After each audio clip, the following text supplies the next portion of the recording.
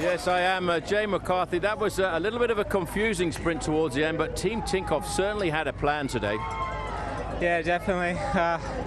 Before the stage in the room, been eyeing up for this stage for a few years now, and I know this year coming to this race that I was in really good shape, and even before the start I was hoping that I'd get my chance on this stage, and the team sat down before the race and said they would support me today, and I'm glad I could deliver for them.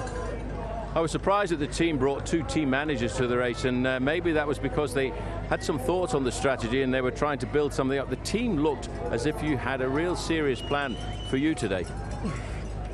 Yeah, I don't know if that was their initial plan by bringing two, but it's definitely good to have them around between the both of the Lars and Sean.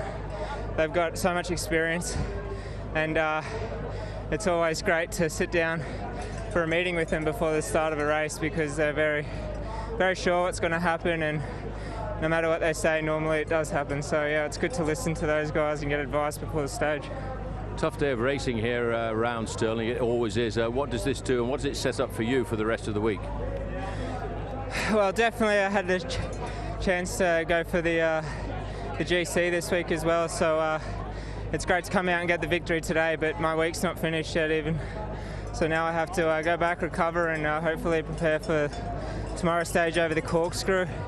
Even the stage to Victor Harbour, there could be some crosswinds in the climb with 28 kilometres to go, and then of course Wollonga on the last stage. So there's plenty more work ahead of us, and hope we can keep getting more results.